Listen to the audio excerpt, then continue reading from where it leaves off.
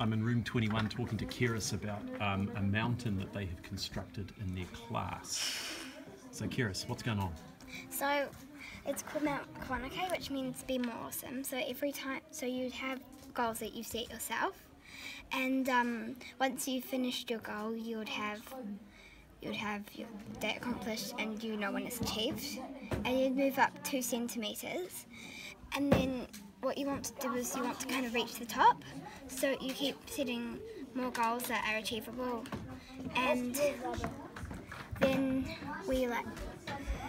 once we move every 2 centimeters, so we have our day accomplished, and so we have particular goals that we set up there so that we can remember which goals we need to achieve by the end of the week. Okay.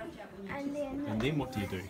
So once we finish a goal, we go all the way around here, follow Kiris all the way through, and then they head up to the mountain, Mount Kawanakē.